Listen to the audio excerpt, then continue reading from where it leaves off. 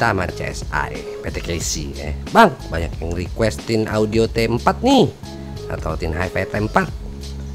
Dikirimin ya sama CSI Zone atau PTKC. Distributor rasa temen SD dia dijual seharga 1,2 ya. Kadang-kadang suka lagi ada diskonan ya. Jadi cek deh kalau memang tertarik. Dan dia garansi 1 tahun kalau beli yang ada stiker casingnya kayak begini. Ingat, kita lagi ngomongin hobi audio ya. Dapat yang cocok, lebay happy-nya. Dapat yang nggak cocok, lebay emosinya. Makanya jangan lebay ya. Netral and natural dah, in my opinion. Produk quality-nya, boxnya mewah and solid ya, kaku, bagus, cakep ya. Dibuka, di dalamnya emot kaget ya. Kita dikasih box kulit yang premium banget ya. Kalau bisa beli ini bakalan mahal harganya. Dikasih 1 pasang foam tips putih ya, warna susu, 3 pasang silikon warna merah putih sama yang terpasang, dan 3 pasang silikon ear tip warna hitam yang lubang bornya lebih gedean dikit dari yang merah putih transparan. Nah, ini artisnya nih, Tin HiFi T4 nya. Desain masih mirip-mirip sama abang-abangnya. Cuman ya di belakangnya ada kayak elemen kipas ya sebagai pemanis. Kabel ya dibikin kurus and susah diatur, bin ngeyel ya. Lumayan lentur tapi bukan yang terlentur karena dia ngeyel ya, tapi dibilang kaku juga enggak. Body juga sekarang lebih chrome dibandingkan abang-abangnya. Nah, banyak laporan MMCX nya kalau goyang itu suka putus-putus nyambung. Emot konfirmasi sama PTKC atau CSI, Om Casey, kalau MMCX awal datang ngaco gimana dah? Mereka siap retur katanya. Mantap. Kenyamanan pemakaian ya relatif nih, di emot nggak ada masalah. Tapi inget, desainnya kaku-kaku gini. Sound quality-nya low atau yang biasa direpresentasikan dengan bass tipis berkualitas. Subbassnya tipis and akurat, tapi bukan berarti dia itu nggak ada kedalamannya, masih berasa dalamnya. Deepnya itu masih berasa deep. Impactnya lembut, namun teksturnya itu berasa detail, in my opinion. Mid atau yang biasa direpresentasikan oleh vokal lumayan maju nih kali ini ya, dan tetap merasa netral atau tipis. Arahnya lebih ke clear daripada ke warm atau ke arah bass. Berasanya bakal sedikit cempreng ya buat yang benci sama cempreng atau cempreng hater, tapi bening buat yang suka sama yang clarity-nya bagus. Suara cowoknya detail and clear ya, suara ceweknya apalagi dah ya, in my opinion. Height atau yang biasa direpresentasikan oleh treble, nah ini yang nonjol, menjulang maju. Tapi jangan salah ya, sensasi piercing enggak sama sekali emot rasakan. Artinya ini masih tergolong lembut dan smooth dengan tingkat kedetailan yang cukup baik ya. Jadi ini enjoyable banget ya, fun banget. Walau gitu ya, kuping anti cempreng ya, bisa mayan dikit keganggu dah, in my opinion.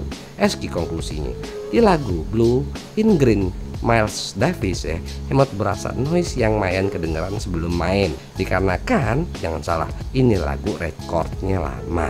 Stagingnya mayan ya, kayak lapangan tenis atau badminton. Nggak luas kayak lapangan golf, tapi nggak sempit kayak lapangan tenis meja. Posisinya mayan oke banget ya. Resolusi jangan ditanya, dan confirm berasa lebih baik dari Tin HiFi T3. Hanya dia berasa lebih bright dibandingkan T3 ya. Penyakit nih ya, kita bicara penyakit. Jujur nih di lagu 9 Master ya, macam 929 Problem, Linkin Park and Jay-Z, Born to Touch Your Feelings, Scorpion, emot nggak rasakan sensasi sibilans. Mecer ini Tin Audio T4 atau Tin HiFi T4. Satu lagi ya, sensasi shouty atau teriak-teriakan ya, dari lagunya Hang Up-nya Madonna sampai Wolf-nya Selena Gomez juga emot nggak rasakan shouty atau teriak-teriakan. Cakep dah ini Tin Audio HiFi T4, swear and in my opinion. Tapi ya inget, ini kan atau earphone rada ke arah bright.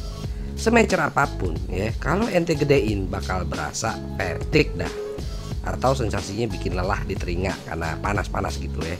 Tapi ya di volume setengah atau 60% dah, itu bakalan bikin kuping kita mimpi wet dah.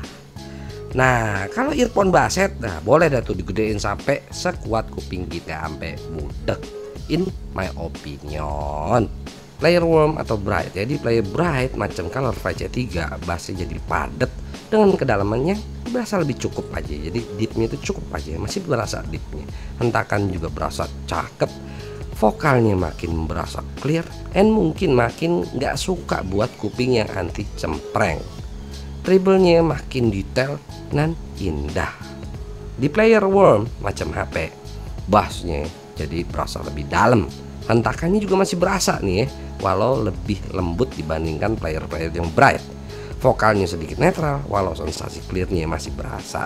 Treble tetap spark, and enakilitasnya dapat, in my opinion. Nah, buat main gaming ya, gaming Emot menggunakan newbie red magic ya, player yang Emot akuin kualitas DAC-nya itu plus, masih berasa epicnya. Jadi ledakan-ledakan tuh masih berasa ya, ledakan letusan segala macam itu masih berasa dramatis, jadi epic.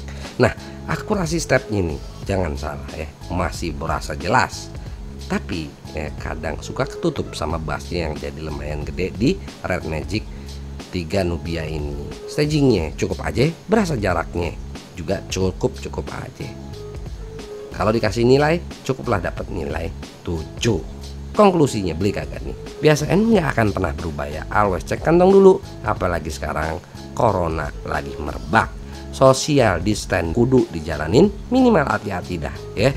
Jangan asal colok sana, colok sini. Nggak bebas kayak dulu kan ya. New normal. Dia netral dengan sensasinya yang bright ya. Dan Emot rasakan resolusinya confirm naik dari Tin Audio T3 atau Tin HiFi T3. Bassnya mungkin masih berasa lebih gedean atau tebelan Tin HiFi T3, dan Tin HiFi T4 ini berasa lebih ke bright. Jadi kemarin yang bilang Tin HiFi T3 pedes dan gak suka, hindarin deh Tin T4 ini.